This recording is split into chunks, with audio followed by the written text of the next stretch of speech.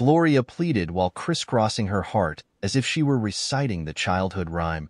I swear to you, that's the truth, Steve. And she didn't ask about him or talk about him when you had your coffee chats? Probed Steve curiously. It took Gloria a few moments to answer that question. She would ask about him. Things like, is he a good kisser? Or, how does he compare to your husband? But that's just girl talk. We did refer to him as my boy toy or my manslave. In a cold tone that belied his thoughts on a cheating wife, Steve asked, so is he a good kisser? Is he better than your husband? Gloria's silence was all he needed to hear. He stood up while she looked down at her hands, unable to look up at him. She's going to need a friend when she wakes up down there. You might want to be down there when she does. Aren't you going to be there for her? She'll need you more than ever. Steve simply shook his head and rebutted, apparently, I didn't give her what she needed. Gloria strode across the room to close the distance between her and Steve. Steve, don't think like that. She loves you. This Chris thing was a mistake. She knows that. You can forgive her and get past this, right? Please, don't let this spoil your 20 years together. Steve stopped his exit, turned to face Gloria, and said with all the anger and rage that was burning within his heart, she's being airlifted to have surgery done on her spine because she was giving this Chris thing a BJ, which is something she never gave me, and he couldn't keep the damn car on the road. If that's love, then she sure has a funny way of showing it. He scoffs with venom. And you want me to forgive her? You want me to get past this? Gloria cowered at the anger, which gave Steve an opportunity to leave the cafeteria. In desperation, Gloria called out, but she'll need you to take care of her. The only rebuttal to her comment was the door to the cafeteria closing behind Steve. In the silence of the dimly lit cafeteria, Gloria added softly, Chris isn't that kind of man.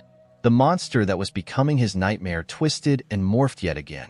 If you're enjoying my content, consider joining my Patreon community. By becoming a patron, you'll get access to full parts of my videos much earlier than everyone else. Plus, you'll be supporting me to create even more awesome content for you. Check out the link in the description to join now. From the tryst in the bedroom to the perceived activities in the car, Steve's creative imagination took hold of the events and twisted it into a dark recounting of the tale. Images so vivid and clear were tainted with his insecurities and his self-doubts. The more information he uncovered, the worse the nightmare became.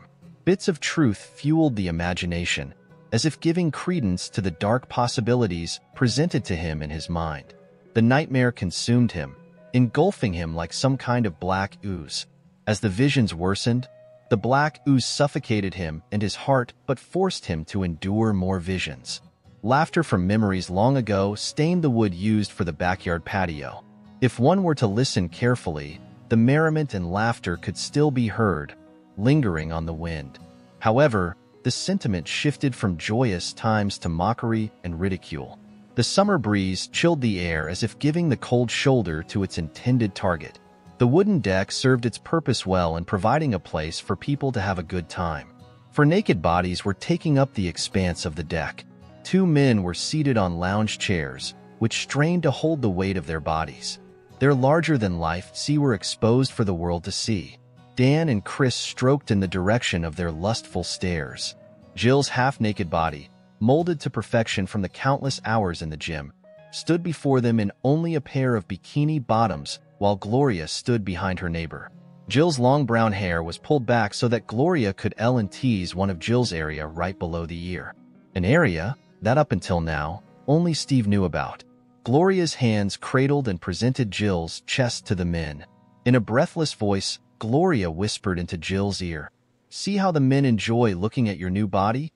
They like you topless, but they'll love you completely naked." As she spoke the last phrase, Gloria pulled on the bikini strings so that she could remove the final barrier. Jill showed no effort to prevent that total exposure from happening. No. Steve felt pressure on his shoulder as he jerked out of his seat, trying to break free from the dark ooze that restrained him and save his wife from the temptations created by his next-door neighbors.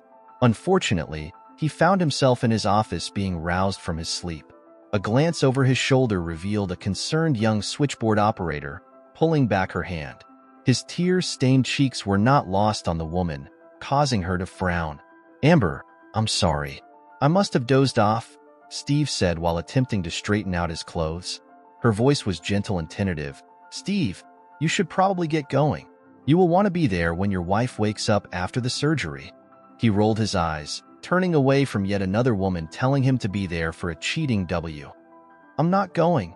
I've called the boys, and they'll be there when she wakes up, Steve said out of spite, unable to hold back the bitterness. Amber's frown caused him to stop in his tracks. His eyes were upon her, trying to decipher her body language. He did not have to wait long as she said with sadness, Steve, I know you are hurting right now. I've been there myself, but this is not the Steve I know. You love your wife. You always talk about her, the vacations that you take together, and the movie dates that you go on. She points to the portrait on the desk that's larger than any of the other photos. You still have her picture on your desk? Yeah, well, she decided that she wanted someone else to take her on those dates, pouted Steve. Amber continued to talk in a direct but concerned manner. You need to fight for her, Steve. You dash. Before Amber could utter another word, Steve launched into a verbal assault. He nearly shoved his finger into her face. I need to fight for her? Well, what about her fighting for me?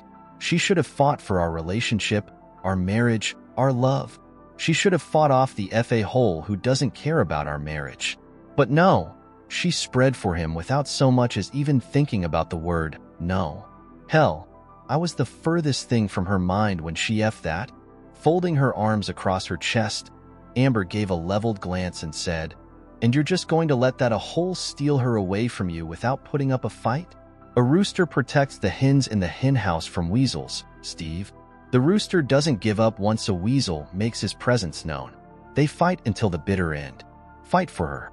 Show her that she made a stupid mistake and almost risked everything. Steve narrowed his eyes at Amber.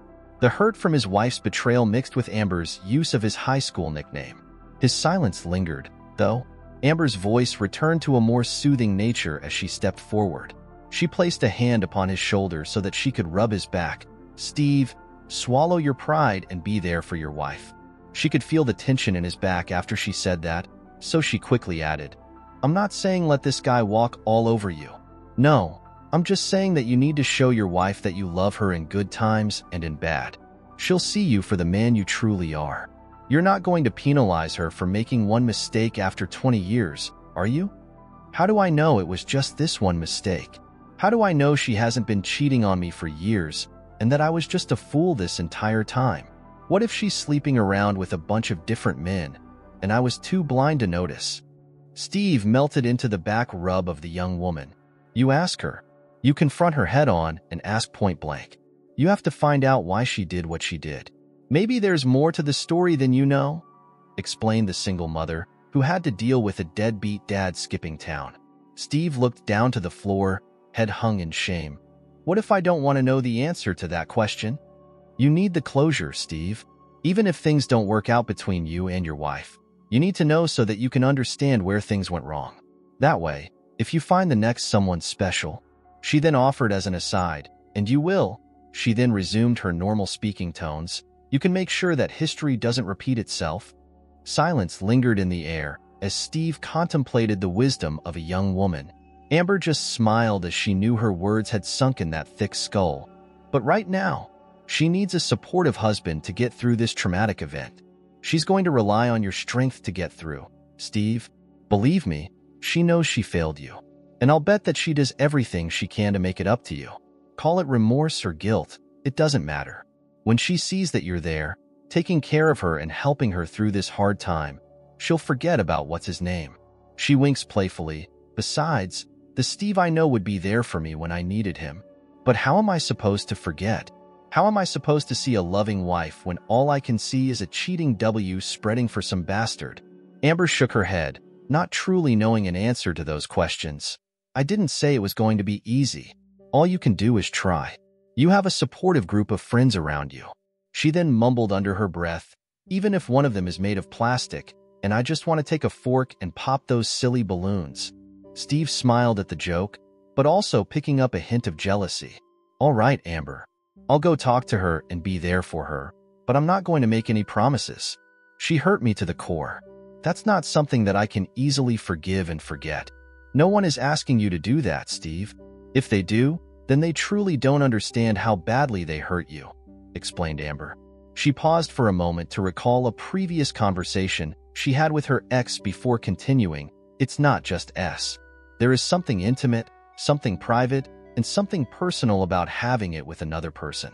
There's an emotional tie. Yeah, for some, that emotion is pure lust. But she simply shrugged her shoulders as her voice faded away, giving the impression that she gave little significance to that side of the argument. Steve gave Amber a hug and said, "Thanks, Amber. I'll call you to let you know how she's doing."